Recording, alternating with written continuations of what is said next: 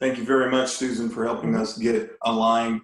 We are going to begin, and as others get in, they'll get a chance to join us. We've got a full agenda today, I'm anticipating we're going to have full agendas for a while. As we're standing this committee up and getting things going, let me again express my appreciation to each of you for being willing to jump into this space and taking on this risk. I talked at length about that last time. I will not, I promise, do it this time as we talk around the values and the importance of the values related to this work. The values are going to become central to all that we do, and so you're going to see them on a regular basis. For those who are listening and do not know who I am, I'm Dr. Stephen Holt, and lead Tri-Excellence. We are the consultants on this work, and then the facilitators of the Executive Steering Committee, myself and Erica Warren. And we're glad you're in this space today.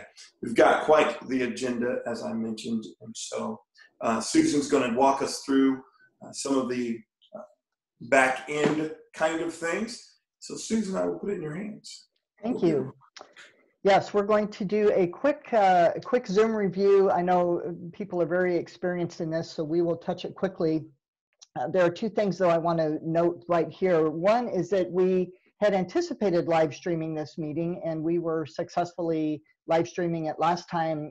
Zoom is having some technical difficulties with that interface, so we are not live streaming right now. We are recording, however, so please be aware of that, and at the very least, we will post this recording to the website after the meeting. So I want you to be aware of that. Real quickly for Zoom review, if you do have headphones or earbuds that can sometimes help with sound, it can certainly help with any background noise that we might hear otherwise, but we can also manage your muting and unmuting, so we will keep you muted unless folks are in active discussion. Here on the screen, I think you all managed to navigate that because you unmuted yourself, but the mute and unmute is down here at the bottom. The video, it looks like most of you have your video on. Just a note, we really want to emphasize video during this meeting for the committee members as well as the facilitators and the rest of us. There are a few others of us who are in on panelist link or as co-host, and we will turn our videos off so that it really focuses the video on the committee members and those who are actively presenting or facilitating this. I want to bring your attention to this participants button right in the middle of your screen. If you're on a desktop, if you click on that, that opens up your panelist or your participant panel. You can see who all the panelists are. You'll see a list of all the names. You can also see who has joined us as a listen-only attendee. So I want to make you aware of that. And folks that are in listen-only mode, we're very happy that you are here as well. You do have in the middle of your screen, you have a little hand, and if you click on that hand, you can raise your hand, and we will be offering a public comment opportunity. And if you are interested in providing public comment, then we will ask you to raise your hand. So that is coming up here shortly. If you do have any technical difficulties, please jot down this number before you have them so that if you do, you're able to reach Ray. He will be able to help you manage technical difficulties if you have them. And for those of you who are in listen-only mode, public attendees, if you do wish to provide a comment, but you don't want to provide it during the public comment opportunity, or if we don't have enough time to get to everyone, we do encourage you also to email your comments to the address that is on the screen right here. It's our standard info@ project address, so please feel free to do that. You can also call the number on the screen and you can leave a voicemail message and that will be transcribed into a public comment. I believe, Dr. Holt, those were the two reminders that I needed today, so shall we proceed? Absolutely. If you will move us forward in the slides, that'd be great. I believe everyone has in their email address a packet of today's information, and we're going through quite a bit of information. And so if you will refer to your packet, that will help. You see the agenda, brief welcome and introductions. We will talk through our principles of agreement in terms of reminding us about them. Then we will go into the moments for public comment, which we have 5 minutes slotted for that. and I'll bring Susan back to explain how we will go about that. And then we're going to spend some time really jumping on our values. And in order to have that discussion in a robust way, we've got two presenters to contextualize what brought us into understanding around our values. And then we'll spend the bulk of our time on the charter. The values in the charter really are to help frame the work, help settle the work. One of the things I've appreciated in the one-on-ones with everyone and the ongoing continued relationship establishment is that everyone's asking, what specifically are we going to do? And how are we going to do that? What's our role? What's our voice? And we want to be very clear on what that is. It's extremely important to me that we onboard the executive steering committee correctly, and that you, as an executive steering committee, help shape that onboarding process. And so that's what we're going to be working on today. As much as we can, we may not finish, and that's okay. It's the process that we're in to make sure that we establish what we need to. So, and then after that, there will be a presentation of the environmental peer review and its full report. So that's what's happening. We're going to try to be as thorough as possible. You will see that I am in twice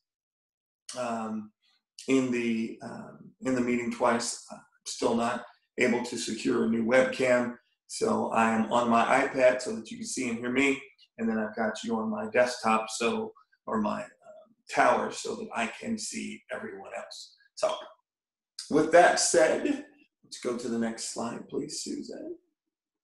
And then the next. Introductions. Again, welcome everyone. I'm going to defer to our chair and see if he has any opening comments. And then I will just call our names off for the purpose of a roll call. Chair Simpson. Thank you, Dr. Holt.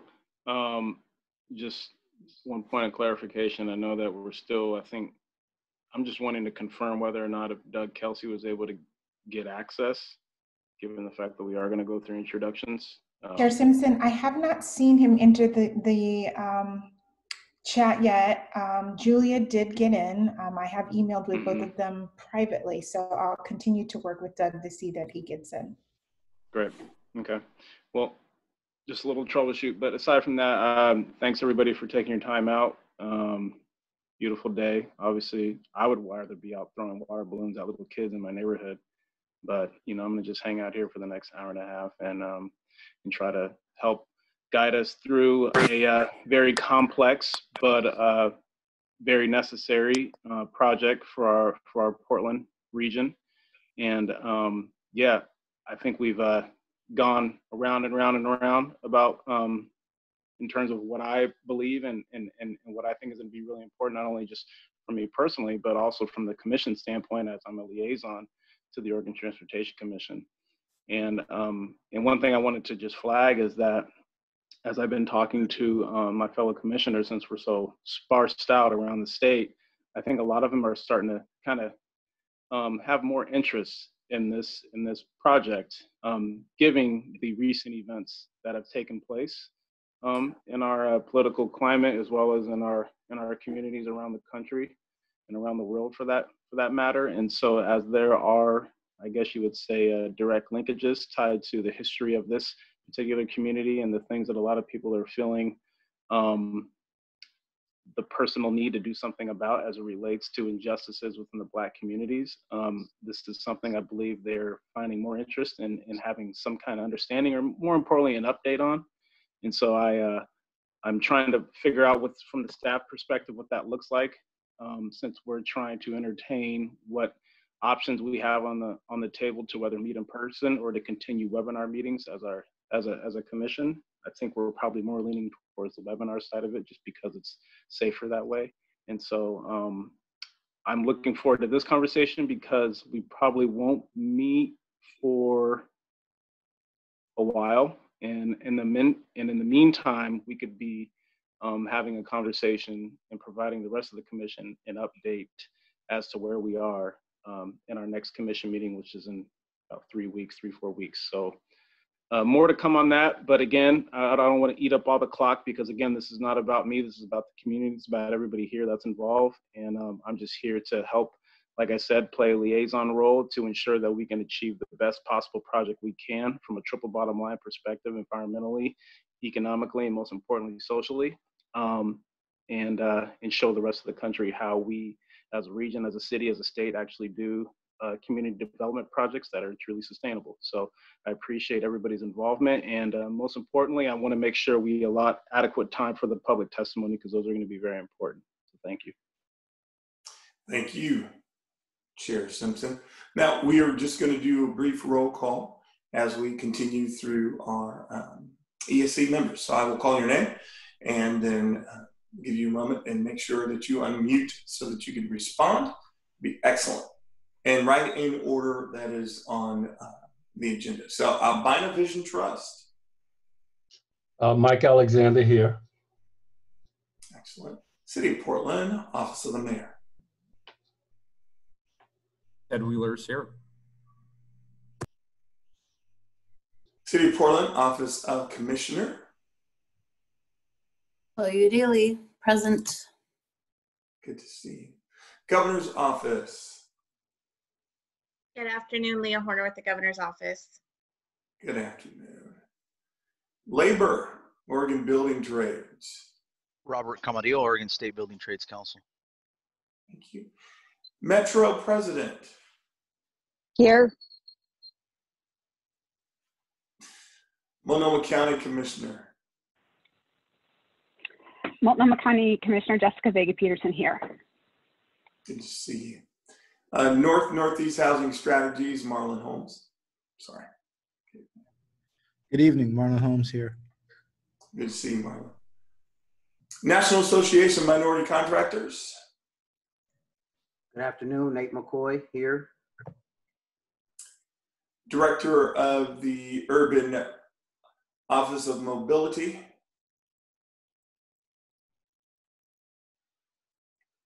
Good afternoon, everyone. Brendan Finn here.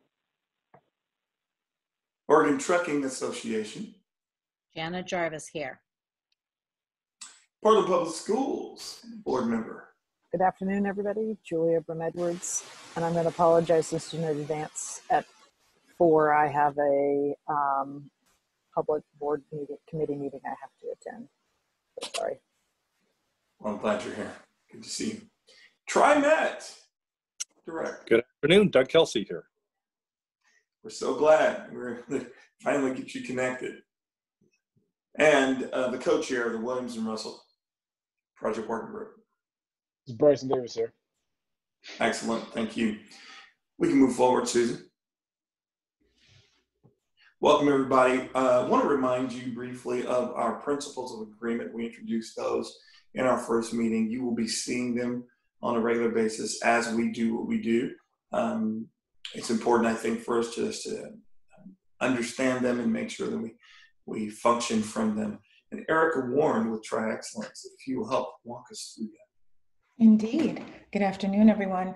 We just want to make sure that everyone is engaged, that you feel like you are being heard. Our first principle of agreement is that your voice definitely matters. So we'll want to hear from you. Please don't be offended if Dr. Holt and myself call on you, because we want to know what is your thought, what is your heart behind the matter. We want you to speak your truth. Hopefully this will be a place that we can begin to be authentic together. And after that, we want us to listen for understanding, make sure that we are not just jumping to speak, but to listen to each other. We want to deal with the issues and not with people. We all have varying backgrounds and grids, and make sure that we are listening for the issues.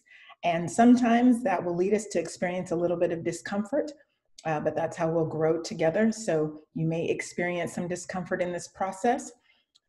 In light of that, we also ask that you would remain respectfully engaged in the process. And so we're asking for Executive Steering Committee members, if you would keep your cameras on so that we can see your lovely faces on this summer day. Stay respectfully engaged. And then lastly, but definitely important, expect and accept that we aren't going to be able to close everything today in this meeting. So we'll continue the conversation moving forward. Thanks, Erica. I appreciate that. Any question or comment about that from the ESC? We're all good? Thumb up? Thumbs up? I see 2 thumbs up. All right, perfect. We'll keep it going. The next slide, Susan. Here's our moment for public comment. And Susan, would you kind of introduce that for us? Yes, I would be happy to do that. So we have a process here where we are asking those that are attendees, public attendees, to raise their hands. So click on that little hand icon so that we see that. I see that we have 3 hands up right now. So if anyone else would like to make public comment, please raise your hand. We would appreciate it if you would focus your comments on today's meeting topics, and that agenda is available online. As each speaker will have up to 1 minute for your comment. I'll give you a heads up when we're about 10 seconds out. We actually are going to have a timer on screen, and I will show that in just a minute. So you will also be able to keep track of your time, but I will give you a reminder. And then at 1 minute, we'll ask you to wrap up, and we'll allow you a chance to do that. But if you were to continue, then I might get to a point where I would have to say time, and then we will mute you.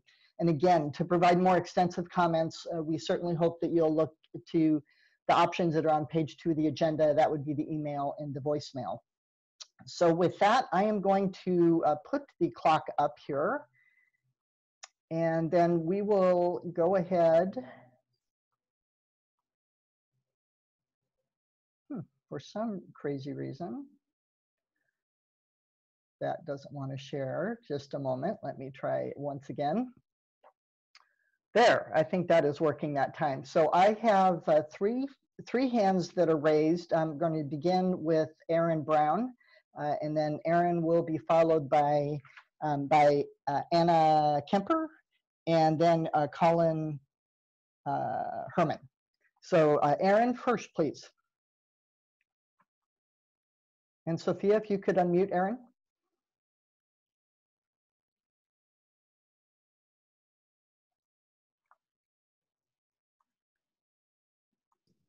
Good afternoon. Can you hear me? Yes, we can. Thank you, Aaron. Fantastic. My name is Aaron Brown. I'm an organizer with No More Freeways. I want all of you to take a moment to remember the first time you were briefed about this project, possibly in 2017. I want to ask yourself, if you knew back then what we knew about ODOT and this project, what would you wish you had said? If you were told during the public comment last spring, ODOT would ignore over 2,000 comments, 89% in opposition, would you still tacitly support this project? Because that happened. If you were told that ODOT would avoid publicly releasing the traffic projections the entire expansion is based upon, and then get caught brazenly manipulating that data when it was finally released, would you still tacitly support this project? Because that happened. If you were told there'd be an international reckoning demanding not just table scraps, but meaningful holistic realignment of public investment in line with reparations for Black communities, would you be signing off on a freeway expansion into the backyard of Harriet Tubman Middle School? Because that is happening.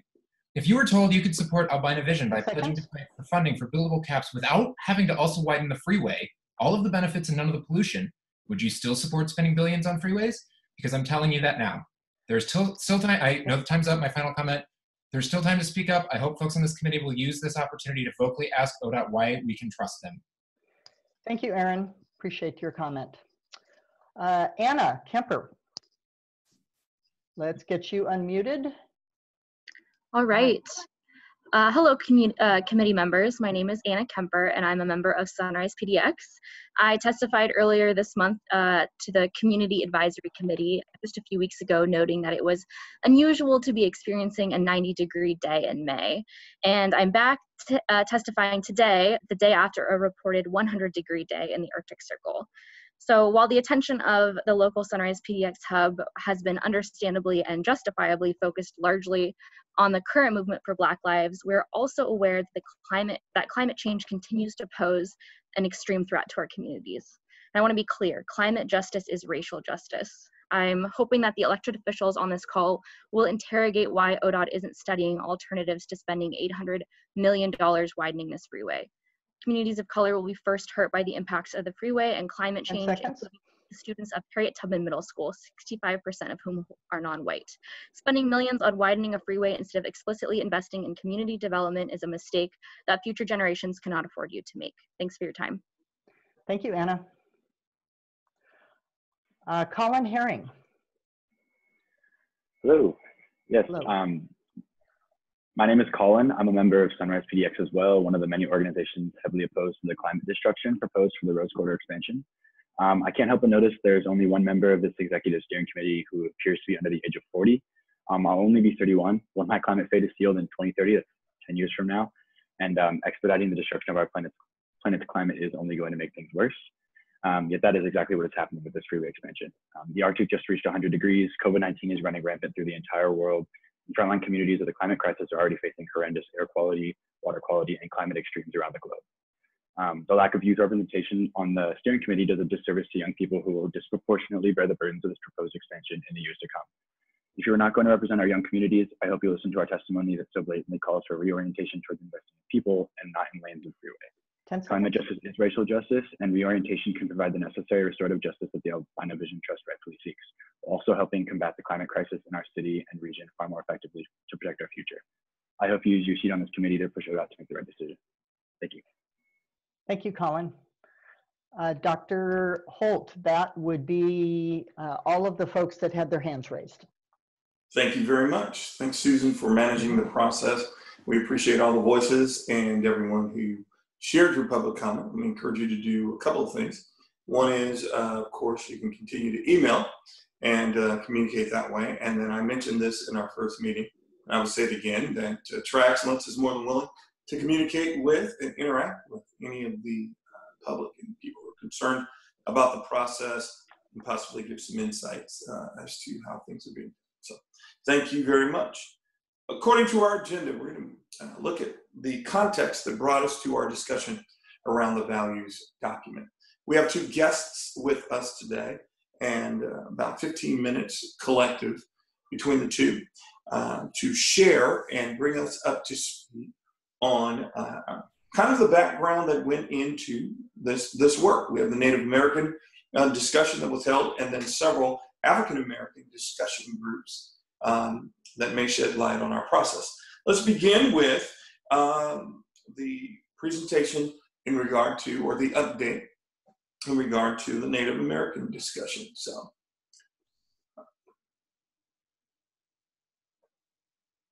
Will? I believe that's me. Hi folks, William Miller here. I serve as the Community Advocacy Manager at the Native American Youth and Family Center. Thank you all for joining today on this beautiful day. So very high level overview of the report.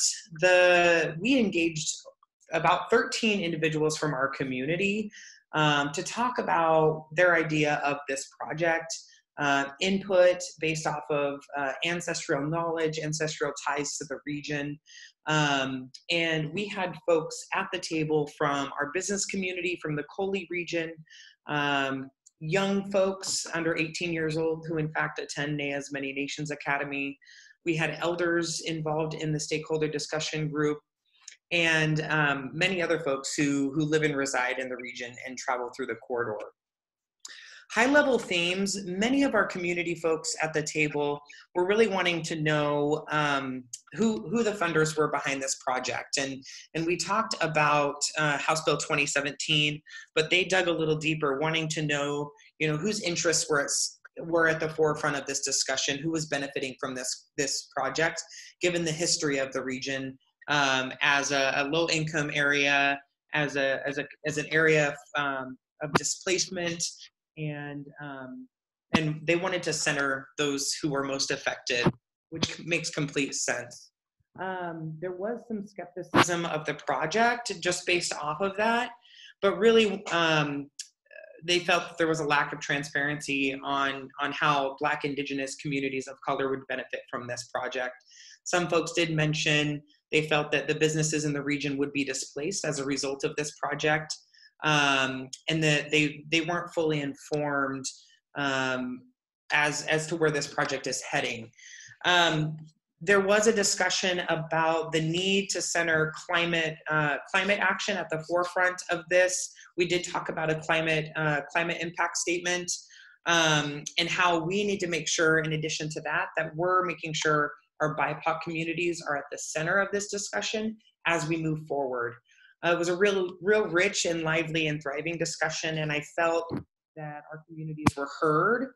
But really, the biggest recommendation that came out of it is that Our communities didn't want to just be told what was happening. Rather, they want to be part of this discussion, part of this process, each step of the way. We call it, and some of you might be aware, the parachute effect, where we come in and get feedback from community. Our community wants to stay in this process and up to date on what's happening, provide input at every step. Our elders have lived in this area for many years. And call this home. And so they wanted to make sure that we were not only centering our historical Black community who's lived this is the region of our people, but also tie in the ancestral ties of the first peoples of these lands in which we're talking about today. So there was a little bit of both of that and how we developed this, the vision, the project, but also making sure that there's full transparency, not only in who's benefiting from this project, but also making sure that our communities are brought along in this project and not left behind. I had a really great time facilitating this process, and I look forward to more discussion. Thanks, William. I appreciate that. Thanks for giving us that background and settling that perspective. Thank you. Dr. Roberta Hunt. Thank you. Hey, Dr. Holt, I just want to be mindful of time. So how much time do I have? And can people ask William and myself questions? At this moment, we've got 15 minutes between the two to help kind of set the context. My hope and anticipation is that we're going to be able to bring you back in to have more of a robust conversation, especially as it relates to the values document. I don't know if you guys have seen them prior to this work, but this helps to inform not only the ESC of the background process that you guys went into, but then also as the community is hearing kind of the dialogue and the conversation. I think it helps to inform all of us around how we're responsibly moving forward around restorative justice as a primary work. So about 70 minutes today, but okay. We'll have the time together. So. All right, so I have about 6 or 7 minutes. Yep. All right, it's very good to give academics really short time. My name is Roberta Hunt. I'm really excited to connect with you all. My co-facilitator, Janelle Bell, couldn't be here today, but you're in good hands. So our group, we did 4 focus groups with members of the Black African American community in October. We got to work with 39 participants who had a lot to say.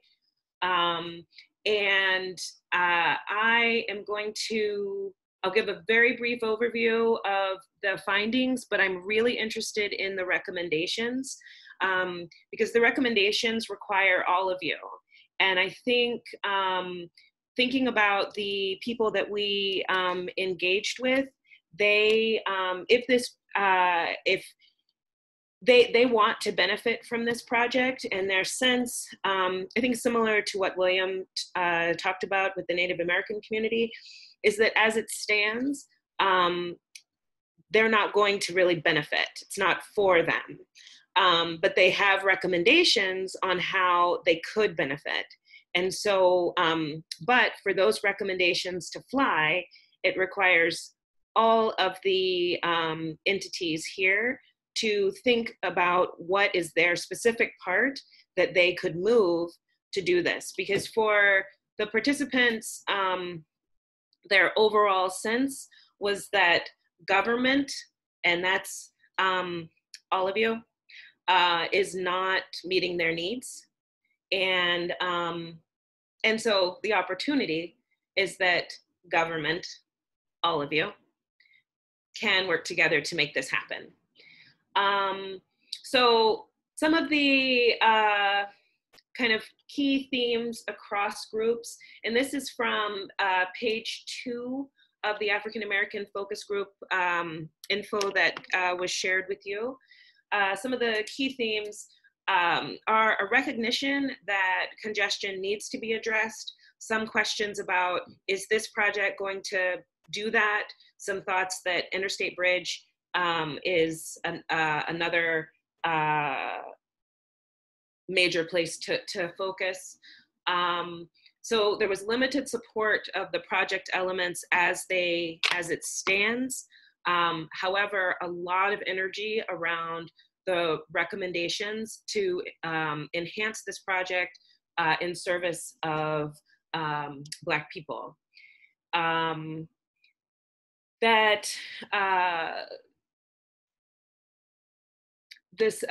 lot of concerns around gentrification and a sense that any development could stand to accelerate gentrification. A lot of the people who participated have now been moved out of the area and can't afford to come back. Even with right of return policies, they've not been able to either access them, or in accessing them, it doesn't necessarily address issues of belonging. And belonging was a key theme for this, with this group. So some of the things that people really emphasized is that they want opportunities to build generational wealth, and think of homeownership as part of that, but also business development. Affordable housing is key. So whatever, I think what people were wanting is work with, for ODOT and the other partners to work with Albina Vision and really develop the opportunities in this area. A desire for African-American owned businesses to benefit from whatever goes forward, but really thinking about long-term development of African-American businesses. So yes to MWESB contracting, but also thinking beyond that, how can African-American businesses grow and thrive? Of central concern was the health and education of young people. So really thinking about Harriet Tubman School and what this could mean in relation to the health and well-being of the students in the school. Really this kind of we can't, this project has got to support our children, not hinder them. Some recommendations and some real energy around this. People are open to moving the school. There's concern that this project is an attempt by PPS to close the school. And people were very excited at the idea of moving the school into some of the land around Williams that was taken by Emmanuel Hospital and never utilized. People like the idea of turning the school as it exists now into a small business incubator, some kind of a cultural center, some reason for people to come back into the area. And people wanted to participate, and they felt very much that they were glad to be asked, very concerned that their voices may not impact the process. And I think their voices are impacting the process, which is fantastic. And they want to be continually asked. What they really appreciated was that they were grassroots folks that don't normally get asked to be a part of the process. I want to draw your attention to, I think it is page 6. Yeah. I hate to interrupt you, but if you just maybe 2 more minutes, be great. Oh, great. That's more generous than I had. Okay. So they had, let me give myself 2 minutes. All right. So they, on your report, it says group ideas and recommendations, page 2. I want to highlight some of those.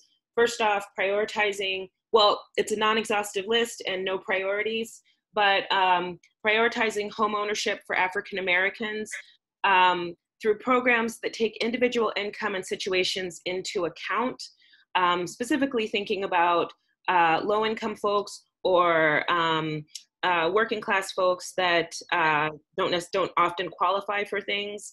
One idea that was really exciting was create a community land trust that prioritizes African Americans. prioritizing African American owned businesses for whatever is developed on that land, affordable and or subsidized leases, food carts, business incubators, including business classes and mentorship opportunities, prioritizing African American employment, and really thinking what kind of long-term jobs can come to this area, prioritizing the health and safety of children at Harriet Tubman Middle School. You know, some thoughts about relocating the school, upgrading HVAC, and different ideas related to that, but really needing that to be addressed, involve and have higher representation of African Americans and other people of color in this and other projects, and support the creation of gathering spaces for Black folks, providing monetary compensation to individuals displaced by urban renewal, and conduct a market study to determine the potential economic impact of the project and subsequent development. And one person insisted that I name the pedestrian bridge after Abel Gordley. Thank you very much, Dr. Hunt. And again, both reports, I think, are very central to the ongoing work. One of the things that can happen, this is just commentary, not specifically about this project, but projects in general. One of the things that can happen is work is done through these individual groups and they never then connect or fold into the larger picture. Two ways. One is the information doesn't get folded into the larger group who's doing work, so they don't know. And or the larger group is made aware and then the others who participated in the smaller groups don't know. So hopefully we can resolve some of each of those. And my invitation to you, Dr. Hunt, as well as to you, William, is to stay engaged in the process and stay connected, not just when presenting and invited to share information, but to watch the process as it moves forward. I think that this is going to be different. It's being done differently, and I think the results are going to be different. So if we can go back to the outline, having heard that great information, let's talk about the values that now have been stood up. Everyone on the Executive Steering Committee, you've had a chance to look at the values, and this particular group is going to be driven. Susan, you can advance that slide. This particular work is going to be driven by these values. These values are going to inform and direct the charter, and they are going to inform and direct the work. So beyond just being conceptual, they now become the foundation for how we do what we do.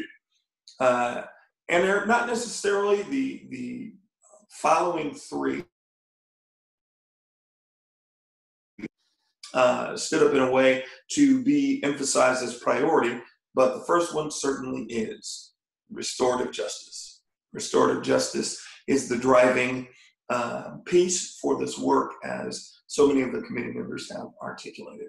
Now, you guys have had you've had a chance to look through them and process them and see the new layout, which we are not reflecting here. But this moment is to give the Executive Steering Committee voice with, is there anything additional that needs to happen or be added within the values as identified, any concerns and or questions within the values as identified?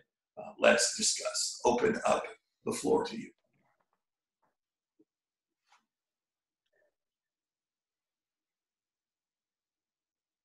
Did everyone get a chance to review the values document? What's that? Yes? No? Thumb up if you did.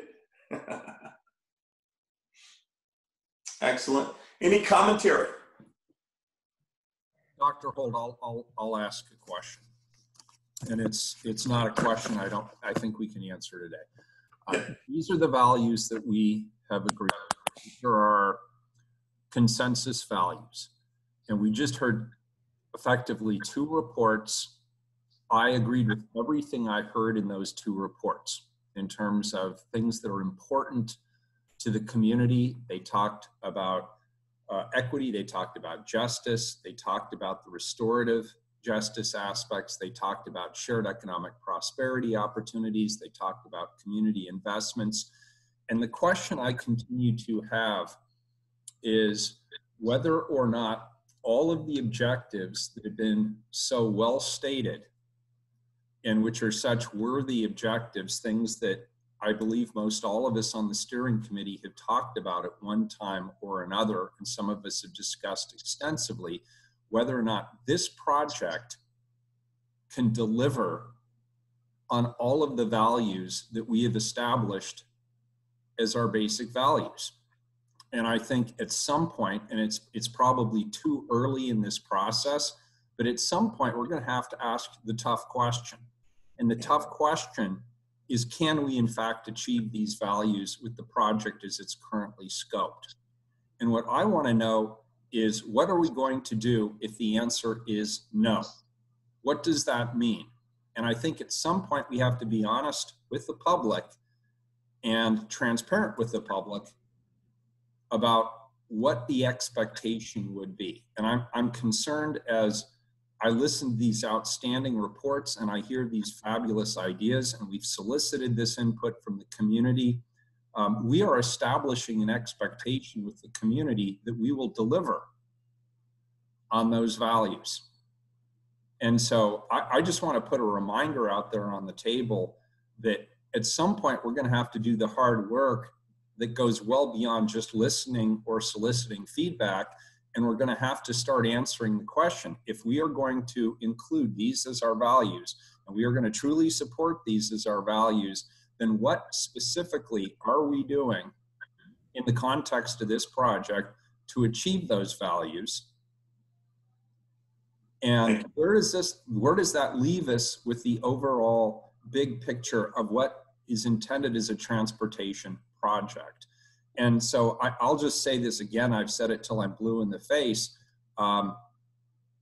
If we are not doing well by our BIPOC community, and if we cannot get support on our climate action goals from climate action organizations and advocates, and we cannot effectively address how this project and its development will share economic prosperity and address historical injustices, and how it will still be an effective transportation project that meets clearly articulated and stated transportation objectives that are demonstrable to the public.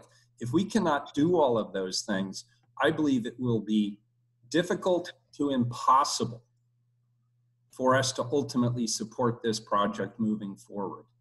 And so I want to say that clearly and unequivocally right now, because I'm hearing what the community is saying and I'm supporting what they are saying, and I'm saying amen.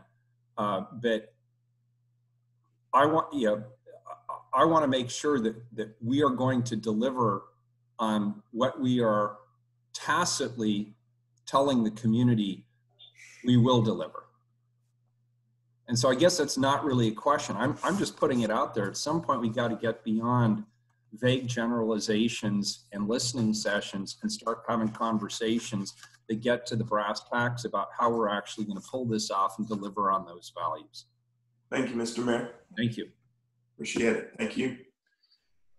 Yes, Commissioner Udaly. You're muted. Thank you. First, I want to thank Dr. Hunt and William Miller for their presentations. I agree with everything I heard, and I just want to especially appreciate the participation of our Native community, which, you know, not only was our city founded on unceded native land, there's also a significant urban Native American community in Northeast Portland, which has been largely forgotten about. And I think it's important that we raise their voices in this process. So my comments for the values document, I have a handful I'll go through really quickly. One is I would really like to see us strengthen the language on restorative justice and equity based on the feedback from our first ESC meeting and in line with partner agency statements. I think the language is a little too non-specific, and I'm happy to share specific language in writing, but I'd also like to see added language related to the importance of local streets, reconnecting neighborhoods in support of rebuilding community accessibility and safety, in support of mobility and climate goals. And I'd like us to revise the language from reducing congestion to increasing predictability and reliability in response to feedback from ESC meeting number 1. And we might need a little more time to give us additional staff feedback, as we didn't have a lot of time to go through this document. But those are just my initial comments. Thank you, Commissioner. I appreciate it. Others? We do have a couple of hands raised, Dr. Holt, Vice Chair Simpson and President Peterson. Okay, in that order then. Actually, I'll defer to President Peterson and any others that have comments. I just saw that there weren't many going up, but now that people are are starting to become more engaged, I'll definitely defer, and then I'll follow up afterwards. Appreciate it. Thank you. President Peterson. Thanks, everyone. I just wanted to follow up and say appreciate the outreach that was done to the BIPOC community. It's very much appreciated. I think we're hearing similar things at Metro with the work that we're doing with Albina Vision Trust. So a lot of this overlaps, and I think that's part of the context of the setting that we sit in, is that there's a lot of other work going on as well, that one project cannot meet 100% of the goals, but we need to get all of these values out on the table. What I just wanted to put on the table is just a reminder that, to me, this doesn't stop with the values. There are performance-based outcomes that should be specified under each one of these. And I'm hoping that that's what we will get to next in terms of what are we actually trying to see and how close to the things that we're talking about get to each one of these. So that would be my first comment, is that obviously we're not stopping here. These need very specific things. And I will go back to, thank you, Commissioner Udaley. I am very much focused on being more specific in the I-5 corridor about what mobility means. And in terms of mobility, we usually are focused on predictability of the movement rather than a free flow condition. And so I would just want to make sure that we're focused on the right thing. Right now it's not predictable. And what we're trying to get to is a more predictable movement through that area. And that changes the focus of how we view the perspective that we have on what we're trying to achieve, so that we can actually relate that back to the other values that we're trying to meet as well. Thanks. Thank you. Thank you, President Peterson. Any other hands raised? Bryson Davis's hand was up, but then went down, Dr. Holt. So I'm not certain if he would still like to make a comment. Well, Bryson? No, I think my thing was covered by what President Peterson just said. Thank you very much. Chair Simpson. All right, thanks as well. And that was, actually, I appreciate the comments of President Peterson, Commissioner Daly, and the mayor, because they're all tied together. Not much I can go into detail on as it relates to Commissioner Daly's comments, which are spot on. It definitely should be more of a conversation around predictability and the predictability of the trip, just to provide more transparency to our users of the system, whether that's commercial users or single occupancy users. I just think that's super valuable information. And given the fact that technology is helping us become more efficient in the 21st century, it's definitely something we should be leveraging going forward. So I just wanted to put that out there. But I'm really glad that the mayor had indicated that these values are going to be so important and the concerns around achieving them. These values right here, I think, are simple enough where I think from a highway perspective, outside of the predictability piece, which I think we can find some ways to work some elements in there, but we have to also keep in mind that this ODOT doesn't do anything outside of that. Now, ODOT can do things to help outside of that, but as it relates to values and a lot of these other elements, based on the things that were identified by Mr. Miller and Dr. Hunt, these are going to fall into the hands of some other agencies. And so what excites me is that what I've indicated earlier on is that now it provides us the opportunity to really start lifting up the hood on all government agencies and figuring out who's been efficient and who hasn't been efficient, and who's been making commitments and who has not been making commitments. And then most importantly, as President Peterson alluded to, how you install those KPMs to hold everybody accountable to what we're committing to on the public's behalf. So I'm not going to stand here and say ODOT can solve every issue as it relates to restorative justice, which is really just discrimination in the Black community, if we want to be explicit, or in the Native communities, which is more of a federal conversation in my mind, but at least as it relates to the community level. This does call for a great opportunity for us to get the county, for us to get the city, for us to get Metro, and any other public institution that utilizes public tax dollars to invest back into community to make some very strong commitments in terms of how we can achieve some transformative community development models. And this could actually just be a conduit to how things get done going forward through intergovernmental agreements and agencies working together. So I just wanted to mention that, but I definitely think we're getting down the right track as we talk about holding each other accountable for values and upholding and fulfilling these values that we overall put forward. Thank you, Chair Simpson. Appreciate that. Are there any other hands that were raised? We have Doug Kelsey's hand is up, and then Bryson Davis followed, and then Michael Alexander. Excellent. In that order, Doug. Yes. Okay. Thank you very much. And firstly, thank you for allowing me to join in the conversation here today. I apologize. I'm just catching up from last Friday when I was invited to join in. So when I look at the values, the one thing if I go to the third one, the mobility focused, the critical importance of this project, I would just suggest should also ensure that it fits to help the overall network fluidity, that it's not just isolated. The importance of all the elements that have been talked about today should also fit into the fluidity of the overall network in this region and the other initiatives, whether it be off-ramps or the community, but also the I-5 corridor, as Lynn talked about earlier.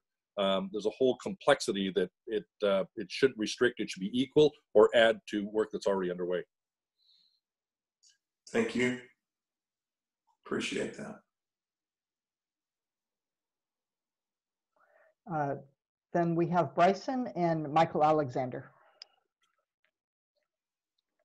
Build off a little bit of what Alonda was saying, and kind of in the same vein as Doug's comment.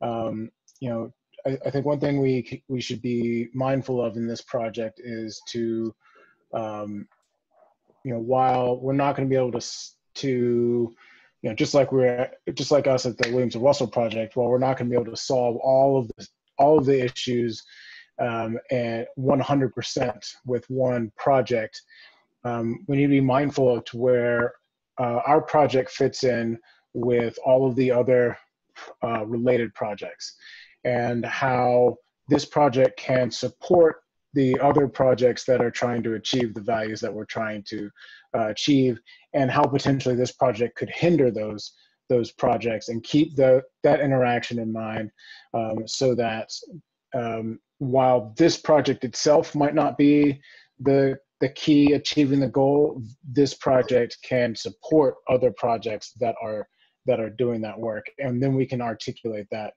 out. Thank you. Appreciate that, Bryce. And Michael.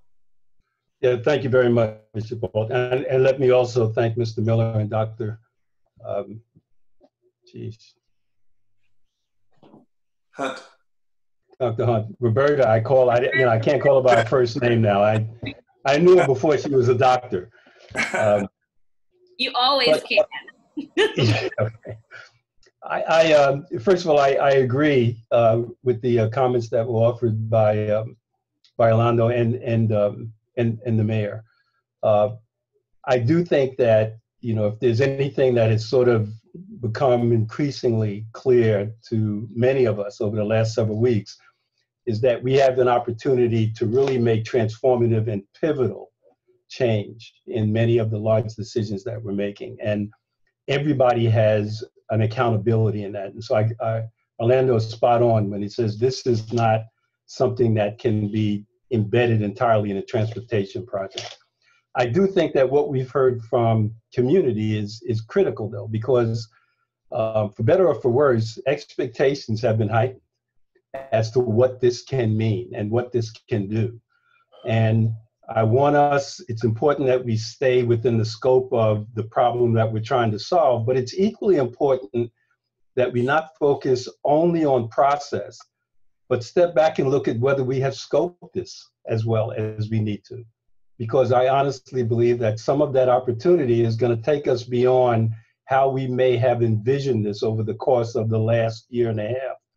And looking at it within a broader set of opportunities and context, so that our focus cannot just be on how we get to this, but what it is that we're trying to accomplish. So knowing that we can get into that discussion, I think is going to be critical. We can't solve all of the issues that were raised, but I believe that we can solve a greater number than many of us have comfort with right now. Thank you. Thank you very much. And so let me ask, and not forced to spend time trying to drill down into wordsmithing with the document today, let me ask that everyone review the document, because there are specific aims and outcomes associated with each of those values. The value statements that are in front for public consumption at this moment are just the bullet points. There are definitions, there are aims, and there are outcomes for each of those values that we've been working on. And so I would ask you to spend some time, drill down, and make sure that they are addressing the items that we've talked about, and that whatever feedback, whatever concern, whatever thought you might have, you can then respond to, so that we can do exactly what has been identified by each of you, that this work is hitting the targets. One of the exciting things that I would just be very transparent about this particular role is beyond just facilitating the meetings. It's actually consulting in the process and consulting on the project. And that's what's exciting about helping us to get to and move this work forward. And so I would invite, again, take another look. There are aims and objectives with each of those bullet points, and make sure that we are communicating to the things we're communicating. The other thing I'd say is the reason why this group is comprised as it is because it connects to that broader scope and that broader reach, with the intent of connecting the project working group and the Hill Block property and North-Northeast housing strategies and the North-Northeast community development initiatives work, so that there's a broader opportunity. And then lastly, my comment would be that the partnership of the various agencies and the possibility of how that partnership then begins to collaborate with the work. So this is an exciting conversation that supports what's going on. And I only take the moment to communicate it for those who are listening who do not know all of the strategy that's gone into this work and the various players that are participating in the process. to demonstrate there is intentional listening and specific response so that there isn't a tone deafness of action and activity that is happening. So take a little moment just to clarify that. Great comments. Did I miss anyone that had their hand up or anything that we were covering as it relates to the values doc? Okay, we're going to move forward a little bit and spend some time talking about the Executive Steering Committee charter. Now, let me again emphasize the values are driving the charter. Values will inform the charter, and the charter is just to give the specific charge, the overview. It identifies the membership, a decision-making process, roles and responsibilities, and then the operational agreements. Hopefully you've had a chance to look through those. Our time today is not intended to wordsmith. It is not intended to pull apart any particular sentencing or structure. It is important to identify key themes, key thoughts. Is it specific enough in the various areas? So that's our approach today. I hope that makes sense.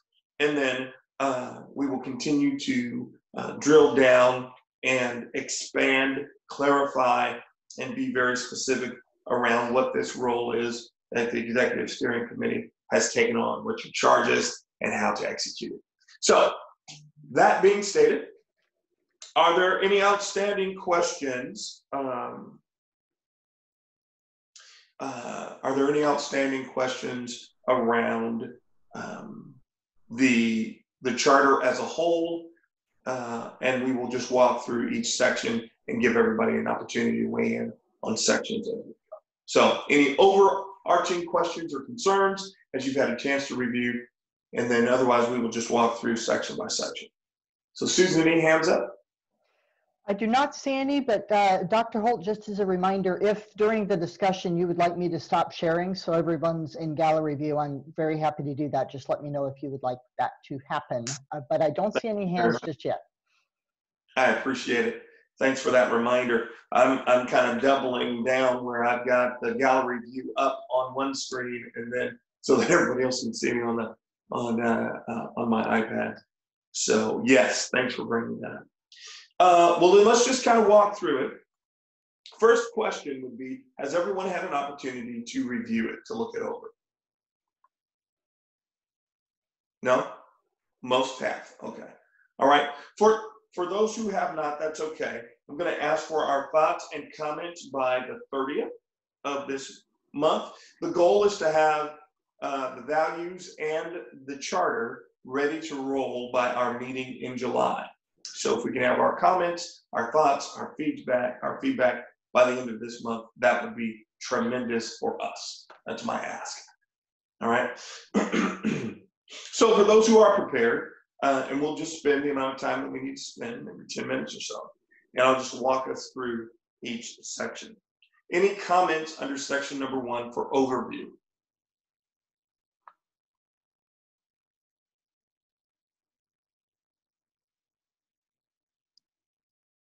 You know what? Maybe I should ask a different question. So let me I don't want to force it, and I feel like I'm forcing, and I could be wrong. Would it be beneficial to pause, give an opportunity for those who would like to give kind of a drill down work on the charter, and maybe form a smaller group who just works on the charter together and then presents it back out? Would be interested in approaching it that way? Feedback, thoughts? Don't everybody talk at the same time?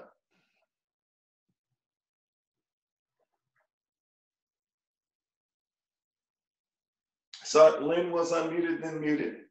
I mean, President Peterson, sorry, personal relationship. President Peterson? Well, I lost her. Oh, there she is. Thank you for the idea. I think at this point we're fine. We need to run it by the entirety of the Metro Council at some point soon. So if there's edits coming, that's fine. I just want to make sure that I get it in front of the entirety of the council. Thanks. Absolutely. Thank you.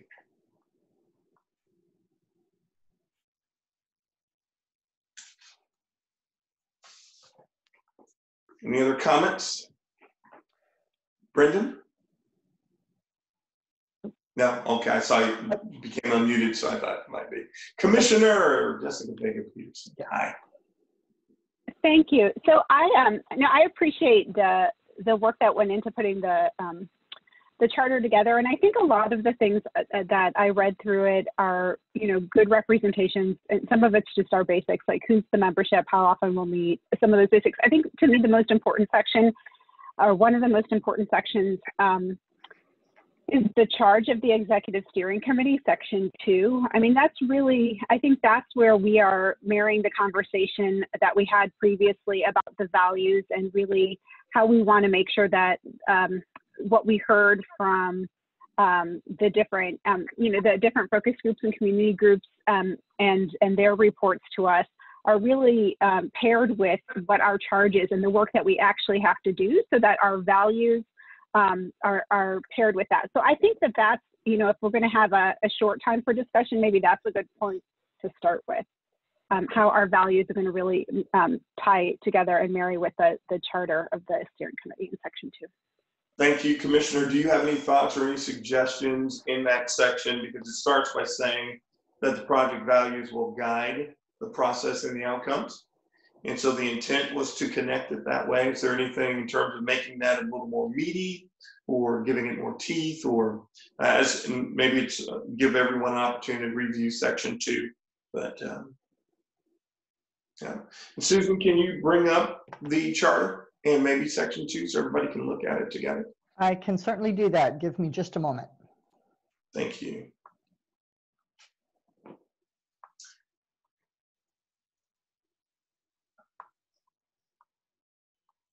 Yes, this is exactly the portion where the charge of the committee is identified. And I think this is where we want to lean in and be as directive as possible. Thanks, Susan. Mm-hmm. If there's any particular part of that, let me know, or I can zoom out and make it so more can fit in, of course. If you could just make sure the last part of number 6 is showing, that's great. Yeah, that's fantastic.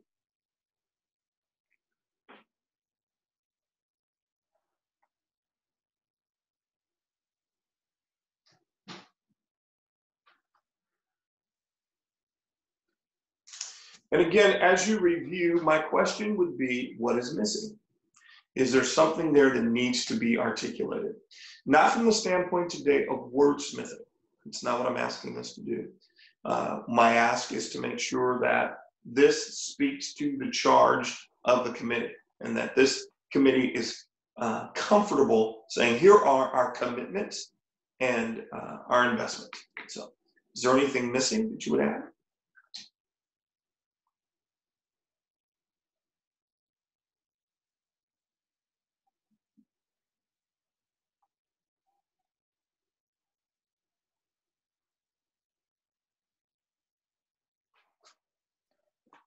Any hands up? I didn't see any.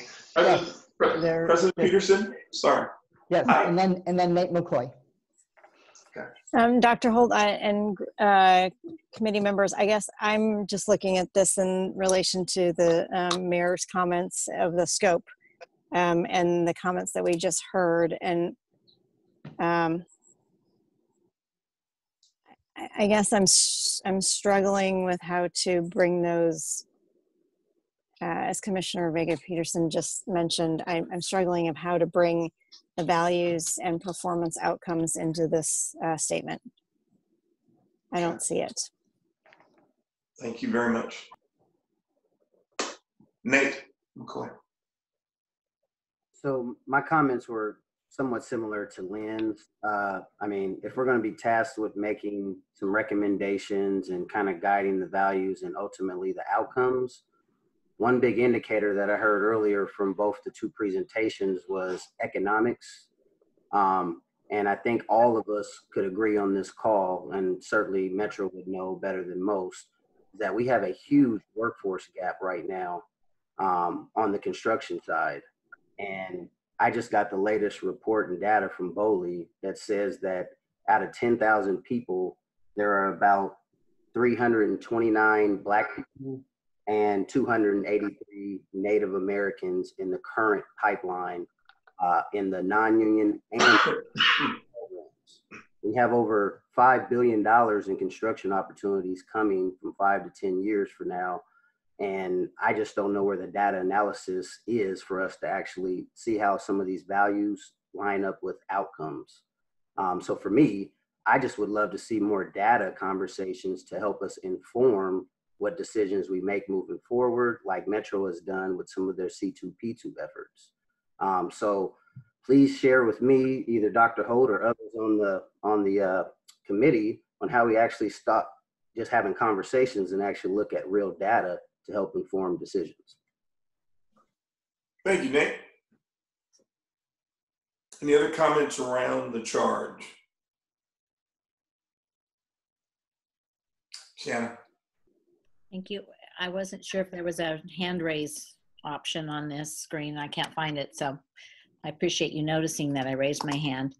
I'm curious as well, in terms, I know we've had a lot of discussion with this project relative to the community that surrounds that section of freeway, but we haven't had much discussion about the users of that section of freeway, and if there's going to be any discussion about the impacts to the rest of the state who are users of that system as well, and obviously others outside the state, but specifically other communities around the state that depend on that section of freeway for getting goods to market or being able to, travel through that area or whatever. So I'm just curious to know how that would fit in with what our goals and objectives are. Thank you, Jana. That is in the mobility section as it is defined, and then the objectives that are further identified speaks specifically to connectivity of I-5, broader region, statewide, as well as West Coast. But anything missing that needs to be added, here's our opportunity to make sure we're capturing those pieces. So points well taken. Any other comments around section 2?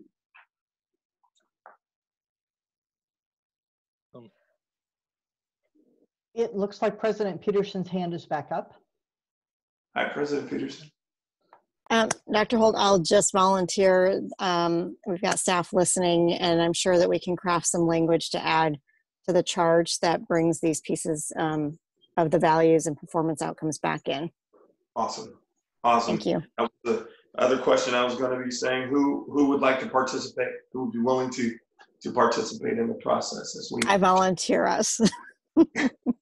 Thank you, President Peterson. And so I'm asking for everyone to take some time. And this is draft. This is what the Executive Steering Committee will drive. And so all points taken. And so feedback and ownership. Excellent. Any other comment at this point? I guess I'd like some clarity on kind of the powers of this steering committee, because I'm reading language informing, advising, recommending. I've got to be honest, I know I, as well as everyone else on this call, have a lot of responsibilities and demands, and I didn't sign up for this to recommend things that may or may not, not personally, as the committee, recommend things that may or may not be incorporated by or honored by ODOT. I appreciate that. Section number 4, decision making. Oh, sorry. Well, I guess all the language in section 2 kind of set me off. So I will retract those comments and perhaps restate them later. Thank you. Absolutely, absolutely. So what we will do in interest of time, I'm going to ask everyone on the Executive Steering Committee to spend a little time with the charter. Mark up, pull up, write up, all things that are concerns. And you are the decision makers for how this charter gets shaped and what is in it and the direction it goes. in light of the values that are being stood up by you, to inform and direct this process, and to reflect the concerns of the community that have been articulated, the information that we've heard, and how it connects. This is what you do. So, and I'm here, and we are here to help however we can, make sure that we stay on point and give insight, parameters, and some feedback as we go forward. So thanks for your time. We're going to move to our last item on our agenda. Dr. Holt, pardon me, while I move there, Michael Alexander had his hand up as well. Oh, I'm sorry. Thank you. Mm-hmm. Okay, Dr. Holt, I'm sorry. You were asking what's not here, and maybe a charter is an appropriate place, but I am very interested in how the charge of this group and the timing on decision-making for the project intersect. I mean, we've got scheduled meetings for the next 12 months. Yes. What I'm trying to sort of disavow myself of is the thinking that we may well come up with a very elegant path forward, and the window of opportunity would have opened and closed twice during that time. So I just wanted to get a sense of whether the charter can speak to where timing on project, design work, and other things intersects with the work of this group. Thank you for raising that, Michael. You and I talked about that individually, and my commitment, part of it will fit into charter. Much of it fits into, as you just identified, beyond the scope of work, which gets defined in charter, as well as, I should say, the scope of the charge of this committee is defined in charter. The work and the application is to make sure that there is a shared timeline, that the meetings line up with decision points, that you're well informed in advance, where the input and decision making needs to happen, so that what we don't have is what you just identified. By the time that the executive steering committee has come to its points of insight and reason, that we've missed windows. And I don't know, Brendan, if you want to weigh in there, or Megan, either of you. Yeah, no, I just would say that we're very cognizant of that, Michael, and something we probably need to, again, have another discussion on. I know we've been talking a lot about it. Our full intention is to not have missed those opportunities or to have this work do that. So maybe that's something we need to articulate and have ready for the next meeting and have a discussion about beforehand, just so we're all clear on the timing issue. Great, thank you. And I think there's information we can get to you in advance so you can read in terms of timelines, so that you're aware of at least what is projected as things stand. I think that would be good too. All right, we've got a peer review and a presentation from it. And Grace, you were here. We want to give you some moments to do that. Thank you for your patience. Thanks for participating, being in the entire meeting. Grace, I'll let you introduce yourself. Okay. Thank you very much. I'm Grace Prunican. I'm the former general manager of BART down in Oakland and San Francisco.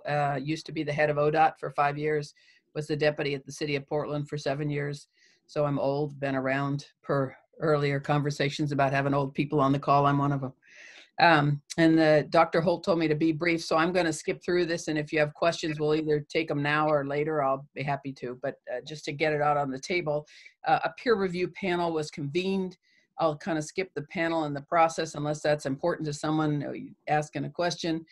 The conclusions that the panel drew, they were in charge of looking at air, noise, and greenhouse gas, and the charge came from the Oregon Transportation Commission, and we were asked to look at the environmental impacts, the environmental assessment, to determine whether air, noise, and greenhouse gas methodology analysis and proposed mitigations were appropriate, were adequate. And the conclusion of the peer review panel is that the study was conducted in accordance with the federal and state rules and regulations in this regard, and the panel didn't find any problems with what ODOT came up with in terms of their conclusions, and they came up with appropriate mitigation measures that are called for in the environmental assessment. They did a good job in terms of the technical analysis I'm getting some feedback. Is there any problem hearing me? No, I can hear you fine. All right, thank you. So they did a great job following the rules and regulations that they were supposed to follow. I would say the committee said they didn't do a great job in either noise or air in communicating the technical information they found to the public. So they got dinged by the committee for not being great at connecting the good work they did, if you will, on through to the report. That said, no one to a person recommended that any more time be spent trying to do further analysis in the EA, nor did anyone recommend that they ought to go on to the environmental impact assessment, impact statement. So an EIS didn't seem warranted to anyone on the committee. And so cleaning up the language, better articulating the information that was found in the technical report, bringing it through was there. I want to address Harriet Middle School. It was mentioned, Harriet Tubman Middle School, and I'll do that at the end.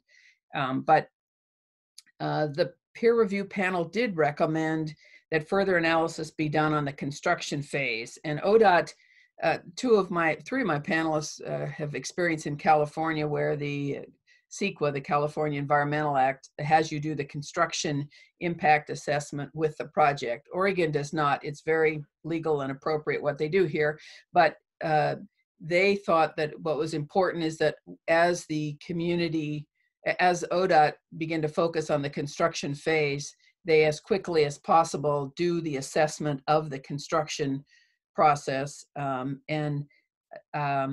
They noted that in the EA early on, ODOT articulates the violations that occurred to the Black African American community. I don't think Native community was mentioned up front, but it might have been. I don't remember that part. But that the violation was done years ago, and they didn't carry that information through, but they did a good job on what they analyzed. And so it's important as you move into the construction phase that awareness ODOT did show of the violation that has occurred when the freeway went in the first place and split the community in half, that they go back in the construction phase and do it right, if you will. Everyone on that panel has experience and knows what a pain in the butt construction projects are for the agency, but they also know that it's hellish for the local community. So in the end, the through traffic on I-5 will benefit from this project. The local neighborhood will benefit because it does look like there's trips that are taken in the local area that should probably be on the freeway itself. So they will benefit from the traffic, but the burden of that construction project in terms of the noise and everything is going to be on that adjacent community. There is, of course, impact on people being delayed for the project itself, as was mentioned earlier, I think by one of the other speakers. But that pain that's there needs to be documented, and the construction impacts for noise and air and greenhouse gas can be significant, but there are ways to mitigate. And per the conversation about getting specific, if you read the report, there are plenty of suggestions in there about that phase of the project and how to do it in such a fashion that would allow for a better, more kind project, if you will. I'll go through that in a minute, but I wanted to say that the committee noted that the construction needs more attention, that restorative justice possibilities are there. We frankly didn't know the work of this committee at the time, so we spent a little bit of time drawing that out. And that we recommended use of a community benefits agreement to cement everyone's commitment. And we also noted that, there's auditor, you can assign an auditor that would provide an annual report that shows that the Metro was supposed to do this, the city was supposed to do that, ODOT was supposed to do this, Albina Vision Trust was supposed to do that, and who did what they said they were going to do. And put it out there, you can have an ongoing accountability, if you will. So also, there are a whole list of things that can be done in a construction phase, things like, and that can begin on the restorative justice side of things when you have such a massive project. That too was already mentioned here, but to the construction, there's electric equipment that's out there. There's quiet construction equipment that get at greenhouse gas, that get out noise. it costs the ODOT more, but it can be justified, and you have to work with your federal partners to make sure that they're going to pay for that. But it's got to be put in the bid documents. ODOT can't come back and say, hey, it wasn't, nobody responded with that. You've got to make it a part of the requirement. ODOT seemed very open to that. I don't know where they are today, but they were quite helpful as we pursued that. Utilization of local businesses, DBEs, MBEs, Black businesses, Native businesses. You can make those requirements, but you can also have active programs. There are national examples of that, where you can make sure that the people that are in the community get the jobs doing the work. Educational campaigns for families so they understand the benefit of the project. Job training programs that can last in not just construction, but transportation are part of some of the specifics that are there. An ongoing complaint process. You need to have automatic feedback with the community, and it's not something that works 8 to 5 on Mondays. The project is going to, go not some nights, some weekends. You need to have a complaint office. There's an example of New York City, which is an outstanding process. So the community has a way to log in their issues as they come up and be addressed as they come up. Again, if you have a printout of what the calls were, what the response was, you can figure out and hold ODOT accountable to these issues. There are things like noise attenuating blankets. I'll be quick here. The last 2 things I want to say, one is from the committee. The Harriet Tubman Middle School, the work that was done, analyzed, we have people on the committee that know modeling and everything, largely because of the work that the school district already did to help with the air filter system and the noise investment that they made, and the fact that the project itself actually improves air quality compared to a no build, makes the only mitigation that was for that middle school a noise wall. And there is a recommendation in there that if the school district and ODOT could reach negotiations, if you move the noise wall a little closer to the school, off of ODOT property, but with the school district's cooperation up the slope, you can probably provide more mitigation for both noise and air quality to the school and at a cheaper price, because the wall doesn't have to be built as high if it's moved further up the slope. I'm not going to go into any more. That's in the paper. One last observation is mine, not the committee, and that is the ODOT's project is not just a freeway project. ODOT has a project by putting a lid on, they call a cover over it. They did the environmental assessment on not just, if you will, their project, but on a project that's the city of Portland's project on the lid. So they're actually, in my opinion, doing more they're analyzing what would be considered a mitigation in any other state that I know of. I would have killed to have, not killed, poor choice of words, but to have WashDOT, when I was the head of Seattle DOT, cover up that I-5 freeway in the city, and there was no interest on their part. So the fact that they've put the cover on it already, in some cases, the cover would have been the mitigation. So as you do the project, I think that's the first step that they've taken toward what I would consider a piece of restorative justice to try and bring the community back together. And so we give them a little bonus point for that. That doesn't take away from some of the other things that are there, but it's a better starting place for the community to begin the project. I'll stop. Thank you, Dr. Hunt. I appreciate it. Thank you very much. As you can see, very thorough report. Much information that goes into it, as well as with all of our other presenters today. So thanks everyone, William and Dr. Hunt, Grace, for being with us today for the work that's in front of us. Questions from the Executive Steering Committee related to Grace's presentation? Any questions? I do not see any hands, Dr. Holt. Oh, I do, actually, Commissioner Udaley. Thank you. I don't think we have enough time for me to share all of my feedback and concerns. So can I email everyone?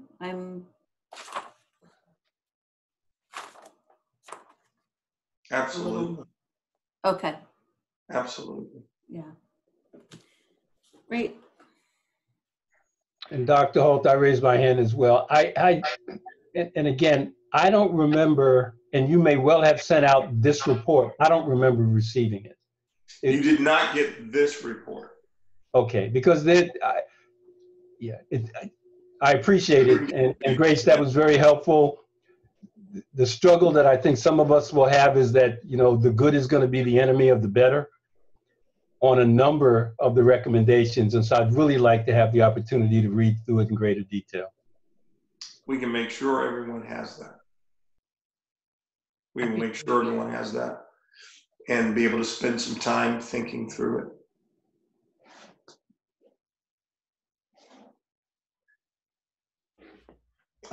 A link was sent to the peer review report to the full executive steering committee, so you have a link. Yes, so if you all will search your emails for an email from me sent out on June 18th, it should have that link to the peer review. And if not, I'd be more than happy to resend it to the entire committee. Let's do that. Let's resend it so that it will be just right at the top of everyone. I thought that we had taken care of that. Perfect. Yep. Any hands? Susan? That is it, Dr. Holt. I do not see any other hands. Thank you very much. Thanks everybody for your time today. And as you can see, 90 minutes flies by. My hope is to not burden us with too much content. I'd love to get your feedback on that. And I want to give us enough time to discuss the items we need to discuss. So if I'm clear, I think we need to spend some time on values in terms of outcomes and expectations. We need to spend time nailing down the charter to make sure that the charge makes sense, it's clear and clearly communicated. And then it sounds like there's a desire to spend some time and begin to drill down on the reports, or at least the information we've heard from the people who came into the meeting today. Is there anything I missed or anything you would add? Dr. Holt, I don't believe you missed anything. I just want to reiterate for those initial revisions and comments, we'd love to have some of your input by the end of the month, by June 30th, so that we can begin the review process in order to have some things back out to you in a reasonable time prior to our next Executive Steering Committee, which will be Monday, July 27th. And you can look for those responses and interactions coming from us. And so if you would kind of like make a mental note or anything that comes from Tri-Excellence, we will not flood your inboxes with emails that are not necessary, relevant, or pertinent to our work. That I promise you. So thanks everybody for your time. I appreciate it. We were a little late getting going, so technically we're a little under 90 minutes for our meeting, but I want you guys to have a great day. Thanks, Enjoy Dr. some time. Appreciate it. Thank you. Thank you. Thanks all. Enjoy your evening. Bye-bye, everybody. Take care, everybody.